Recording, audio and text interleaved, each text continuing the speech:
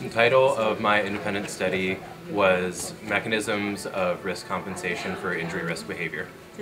The title of my independent study is The One-Eyed Dog, a redesign of the Underground, the bar here at the College of Wooster.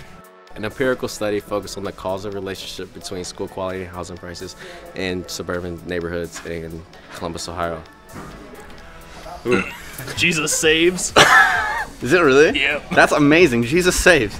It was Not Your Grandmother's pro-life movement, the changing face of the American pro-life movement. It's a cause worth fighting for, the Ohio Veterans Home Museum, a web project. It looks at local history and how local history can remain viable in the digital era, and I designed a website for the Ohio Veterans Home Museum. 90 pages in 2 weeks. Cool. You are amazing. I rewrote everything. Oh my god. My advisor was Dr. Brian Kerzia, and my favorite part, I think, was our email exchanges referring to each other as Dr. Evil, Bond, and a variety of other spy-related names.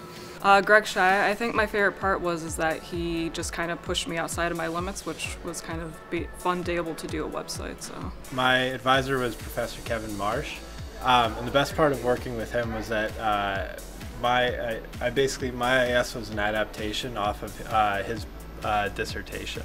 My advisor was Laura Surratt, and the best part of working with her was talking about personal interactions within the campus. My advisor was Dr. Mark Graham, and oh my gosh, we had so many good conversations that really rooted my IS, so I think probably my favorite part was having amazing conversations with him every week.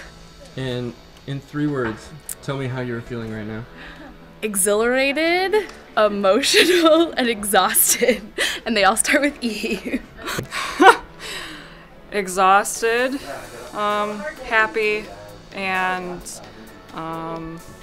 proud of myself, I think. Yeah. 3 words. Ready to party? Tell me how you feel in 3 words. IS Monday. Love my friends.